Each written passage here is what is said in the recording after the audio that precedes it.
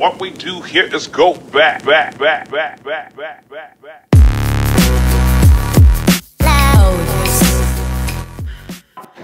Hey guys, welcome to CJ Vlogs. Last year, almost around this time, a Canadian vlogger, a big YouTuber, revealed OnePlus 5T before the official launch. Nowadays, companies provide handsets to YouTubers in advance so that they can make the videos and post them on the launch day to create more hype about the device and increase the sales numbers. But most of the times, these devices are provided under non-disclosure agreement and there is a certain embargo. Nobody can divulge details about the device given a particular date or condition. Most of the times, the condition is that details cannot be divulged before the launch date. Now, that YouTuber might have escaped legal complications or sanctions from the brand because he's a big branded YouTuber. But I am not. I've just got less than 2,000 subscribers. So when I say I've got camera samples of a new and upcoming device, you should just guess which device it is. And to make it easy and simpler for you, I'm going to compare camera samples shot from OnePlus 5T with the brand new device that I'm not supposed to talk about right now. I'm just doing this to make it easier for you to choose whether there is enough of improvement with the brand new device that is about to launch with Snapdragon 845 and dual rear cameras to justify the premium price that you are about to pay to own that device. So without further ado, let's start and see the samples. Watch the video closely.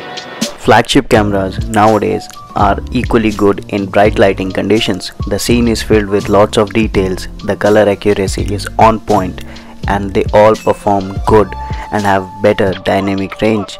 But what truly sets apart flagship cameras nowadays is how they perform in low lighting conditions. So let's see how this new device performs as compared to its predecessor in low lighting conditions. Straight away in scene 1, we can see that the new device captures the scene very brightly while maintaining very low amount of noise in dark shadows. In the second scene, we can clearly see a range of different exposures in low lighting conditions. This scene is particularly tricky and the new device just outperforms the OnePlus 5T. In the third scene, let's see the text on the motorcycle. It's way sharper and crisper on the new device.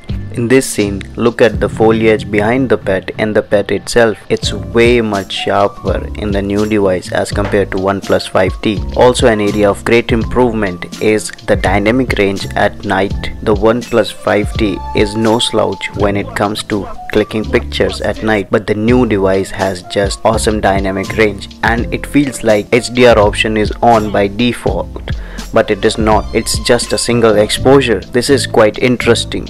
In this new scene, you can clearly see the difference in details. Look at the tiles below the car and behind the car. Lots of details are present in the new device as compared to OnePlus 5T. The exposure is also overall good and the color accuracy is well maintained in the new device as compared to OnePlus 5T.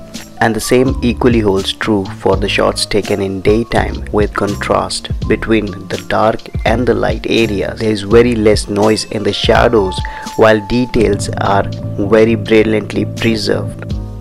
Even in artificial lighting conditions like a bar or a restaurant, the new device performs better than the OnePlus 5T. Look at the text on the bottle and the bottle itself. Both are way sharper on the new device. To conclude, the new device seems to be a very good performer in low light, but I still have to compare this device with iPhone X and Pixel 2 XL. So if you like this video, do like it and share it with all your friends and subscribe to watch more videos like this. This is CJ Vlogs signing out.